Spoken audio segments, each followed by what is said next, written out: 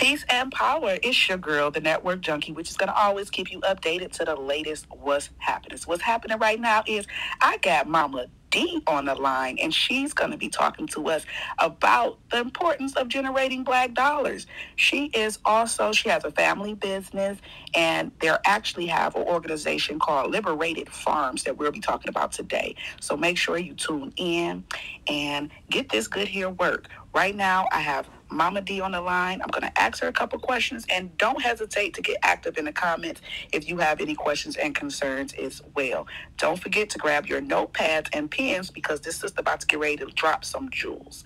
So let's go ahead and get into it. Hey, Mama D. Peace. How are you? I am well. How are you today? I'm excellent. I cannot complain. Awesome. Now, the reason why I reached out as well is because I see you as a superhero in our community. I have witnessed a lot of different trials and tribulations that you had to go through with your business, Liberated Farms. And I'd like you to just touch on a few things that you have went through, also share the demographics, what services you provide, and anything else you feel like we would need to touch on. But first, we're going to start off with, give the people a little information about Liberated Farms. So Liberated Farms is a urban farm initiative that my husband and I co-founded in 2016. We actually just started with a small plot of land that we didn't own. It was in a public park that had been abandoned for, I want to say 15 or so years. It used to be an area that he used to play in when he was younger, and his mother actually worked for Parks and Recreation, and she cared for that land. After she retired, the city never had anyone come and, I guess, take over her area, and it just got worse and worse over the years. In his adulthood, he wanted to do something for his community, and he decided to turn that old park into a community garden space. And that's basically, that was where we started. A small little plot of land with some cinder blocks in the middle of a lighted park. Wow. And I am so delighted to have actually had the opportunity to work over there with you, and to see some of the things that the community was doing was definitely enlightful. My children was excited to participate with you guys as well. And I noticed when you guys did take over that land, or try to bring it back for the community to take advantage of and to be able to eat off of, you was having some disagreements with some of the neighbors. Would you like to speak more about that as well? There was a European woman who purchased a home that was across the street from the land that we were tending to. Mm-hmm. That wasn't so happy about the presence, correct? I apologize. I had to press play for my son. Sorry. There was a European woman who purchased a home that was across the street from the park that we were tending. She had her own plans for the area, and the plans that she had did not include having a community garden in the way that we were doing it right there, and that bothered her. And in that bothering her, she took matters into her own hands and continuously called the police on my spouse. So anytime that he went to the public park, which was across the street from her home, she called the police, and she ended up saying that he was stalking her.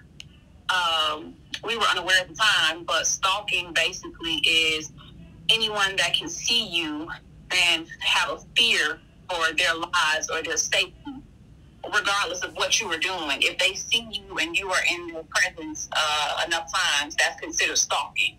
So him being across the street in the park tending to the land, she was able to pull up stalking charges on him, and he ended up getting a warrant out for his arrest for stalking her and two of the neighbors that stayed next door. Oh, wow. I didn't even know that was a thing. Yeah, traditionally, when we think about stalking, we think someone's breaking into your house, someone's following you around, someone's looking in your windows. But the way that the law is written, if someone is walking across the street from your home every single day, whether they're going to the store or to the bus stop, and they make you feel uncomfortable, that can be considered stalking if it makes you uncomfortable. So it's based on, I guess, personal characteristics of how you feel when you see someone, I guess. And we were just unaware, and it's so important to be aware of how these laws are written so that we understand things like that, because that's just not what I attribute stalking to. Exactly. That's not when you first think stalking. That's definitely not what you think. You really feel like, okay, well, I feel like I'm in danger. This person is harassing, or like you said, peeking through the window, or always coming around trying to make you uncomfortable in some type of way. But we overstand how sometimes the laws is written not really in plain content. Things that make sense is always not the greatest of making sense when it comes to some of these laws that's written. But moving forward, how did that experience end up creating the space that you're in right now? So in that, we ended up having to go to court. There was a physical 2-day court date, jurors, everything, judge, jury, lawyers. Like it turned into a whole thing where he could have gotten 2 years of prison time for stalking these women when in reality he was gardening. They called the situation, it ended up being called gardening while black. And a long story short, the judge threw the case out after a 2-day trial of talking to the women who said they were being stalked, because the women had no proof or there was nothing there. Anytime they asked them a question about the situation, they always said, "Oh, we walked over to him in the park. Oh, I left my home because I seen him in the park and I crossed the street and I went to him and did or said this." So every time they left the safety of their home and went to something that they thought made them unsafe in a public park that wasn't bothering them or thinking about them, and they bothered him really. They were stalking and harassing him. That part. That's what I was going to say. Did the tables turn? Did they get prosecuted? They did not. Nothing. Absolutely nothing happened so far. That nothing's happened. We have been thinking about reopening the case if we can find some help with that. The legal things are not. They're not a forte. Not our forte, but our forte is tending the land and community advocacy. So we took that situation and we actually purchased land with the help of the Detroit Black Farmer Land Fund. Okay. It is a grant that comes out every year on Juneteenth. If you are a farmer, if you tend the land, if you have a garden, if you are interested in anything agricultural, you are already doing it, every year on Juneteenth, the Detroit Black Farmer Land Fund has a grant where they will buy the land for you. Ooh. Again, for those in the back. One more time. That's the Detroit Black Farmer Land Fund. They will buy the land for you to continue doing the work that you are doing. It is a grant. You just applied. And if you are not aware, a grant means that it is basically, it's a gift. It is a gift. And that's how we perceived it. It's a gift. You helped us get land in an area where we were having issues, racial disparities really, in an area where he grew up. And we were trying to do wonderful things. And in that, we had to deal with overt racism. And they helped us get our first 2 plots of land.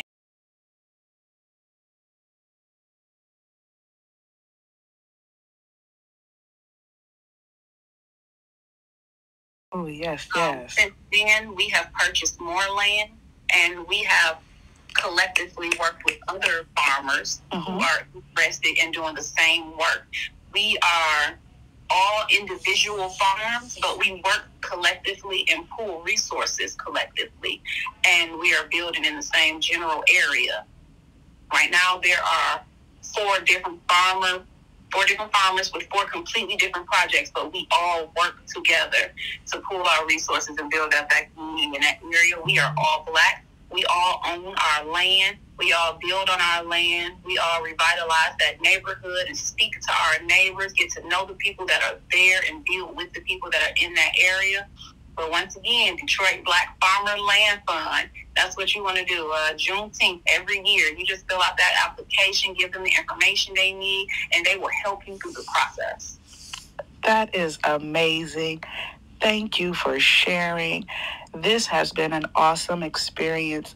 I appreciate you for allowing us to just tap into your business, your brand, your family, and your experience has definitely encouraged, inspired many, and I'm hoping that this message will do the same. And guys, make sure y'all take down that information.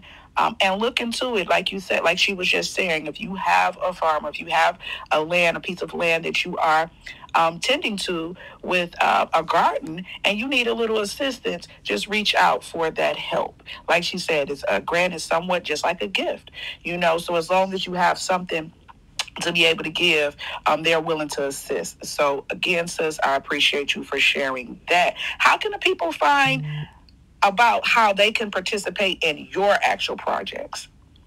So all of our information can be found at Liberated Farms. That's Liberated with an ED, LIBERATED Farms. We are Liberated Farms on Facebook, Instagram, as well as our website is just liberatedfarms.com. There you can find out about our programs. We have an annual youth farmer agricultural apprenticeship program. Where we have youth come. We only accept between 10 and 15, depending on how much funding we can save up. We are grassroots. We are not a nonprofit. We are not an LLC. We are grassroots and pay for everything out of pocket. So depending on how much money that we get saved up, we pay the youth to come and learn how to tend land, how to farm, how to deal with water catchment systems. We have other farmers come out and do, workshops with them. We go to other farms as field trips to learn from those farms. There's a farm around the corner from us. I can't remember the name, but it is on Durban Street. And we like I said, in that area, we partner with a lot of farms, and we all pull a lot of resources and work together with the youth. It is usually from April until October, and the children get paid monthly. And we serve lunch as well, and they just get the opportunity to get that hands-on experience, the ins and outs of urban sustainability and building from the land, because traditional farming is slightly different from urban farming. We have different issues that we have to overcome, like water sourcing and pollution, that in traditional farming areas that they do not, as well as, just different types of animals and things that we have to deal with in urban settings. But we also have the Pyramid Builders STEAM Camp. STEAM is science, technology, engineering, arts, agriculture, and math. In that program, we usually teach the children coding. We actually just got donated a 3D printer, and we are in the process of learning the ins and outs of that, so we can start teaching the youth how to work with the 3D printer, because coding is the future. Yes. STEM in general is the future, but coding, that's every app that you use, every program that you use, every picture that you take, your Facebook, your TikTok, your Snapchat, everything broken down to its basic science. It's just simple coding. You can make your own apps. You can make your own programs. We don't have to use the ones that are out there, which also have many racial disparities against us. You can make your own, and we should be using the apps that you want to make, and they should do what you want them to do, and you shouldn't have to conform to the apps where they can shut your business down just because they don't want it to be seen. We want the youth to learn coding so they can take control of their own futures and have control over the way that their businesses are put out there. So that's something that's very important to us as well. Facts. That is amazing. Again, being able to teach how to be sustainable in today's era is a blessing. And again, I thank you for all of your works. I thank your husband and the team that you guys have formed as well. I'm just here to share the message that superheroes still do exist. Yes, yes. And I greatly appreciate you for sharing this powerful message. I'm going to make sure that it reached the masses. And do you have anything in closing? I just want to talk about building a community. You can't do it by yourself. You can't do it by yourself. You need a village. And we are not doing this by ourselves. Even with the collective that we are building with, the 4 or 5 farmers that we're building with, it's not just us. We work with the elders in our community. We work with the youth in our community. We like to be well-rounded. I work specifically with Mama Shu. Mama Shu is amazing. Mama Shu is inspirational. We work specifically with Bobby Yusuf at the Mama Kua House. Mm-hmm. Bobby is also amazing, inspirational. There are so many people. Kegeline Village, there's so many people, organizations, nonprofits out here doing the work. Find the one that aligns with you. When you start doing your work, it aligns you with your tribe. And once you are aligned with your tribe, that's when all the magic happens. You just got to figure out, find what you want to do and start doing it and let it alignment and follow that and trust your intuition. And that's when you really start building that magic so we can create that generational wealth that we're always talking about. And generational wealth usually doesn't come down to dollars. Generational wealth comes down to what you have behind the money. Do you own homes? Do you own your businesses? Do you have your trust set up? Do you have land? Can you feed yourself? There's a quote that says, one second, what's the quote? Oh, I cannot remember the quote. Now I apologize, but it's something like to feed the people is to control the people, or who feeds you controls you, or something like that. We have to start taking more control of what we're doing and what we're consuming. Mm-hmm. These farming practices that they have right now, they're not healthy. These different GMOs that they're using, the way that they're processing these animals, and a lot of the chemicals that they're using in these foods are detrimental to our health. They're completely different than what you'll get when you step into a community garden and, taste something. I just taught a workshop with some kids last Tuesday, actually, where we did chlorophyll extraction experiments with ages 3 to 7 years old. Ooh. And I had the youth taste liquid chlorophyll. And they looked at me like I was insane, because they don't, you want me to try that? And I'm like, yes, I do. I want you to try it. Just try it a little bit and let me know what you think. When I say every single baby in that classroom, there's only 8 of them, but all 8 of them kept asking for more chlorophyll water. They wanted more and more and more chlorophyll water because they loved it, but it's not something they would have traditionally done. Mm-hmm. They're like, what's that? Mm-hmm. But it's natural. We have to get back in touch with nature. Indeed. Back in nature. And being in nature for us as Black people is rebuilding that village. That village is a part of our natural element. We are one with the village. Respect. Thank you again for coming to encourage, inspire the importance of taking business and community and making it make sense. Also, an overstanding to not give up. When you make a plan, make sure that you take the steps that is needed to enforce, and also don't let anyone intimidate you, because it was so easy. I'm pretty sure it was individuals like, hey, just go ahead, plea out, don't even worry about it, let them have their land, let they have them space and all of that. If you guys would not have stayed your 10 toes down on what was right, you would not be in a position that you're in now, because what it did was it pushed you guys to learn more and to also make sure that your grounding was really grounded. And again, I'm appreciative and want to make sure that we give accolades to the works that you have done and the continued works that you and your collective is doing right now. And we encourage everybody to just chime in to all of the information that was shared, and go look at Liberated Farms again on, you say, Instagram and Facebook? Yes. Okay. Do you have a website at all? www.liberatedfarms.com. Y'all got the memo. And until next time, me and Mama D is out. Peace and power. Peace.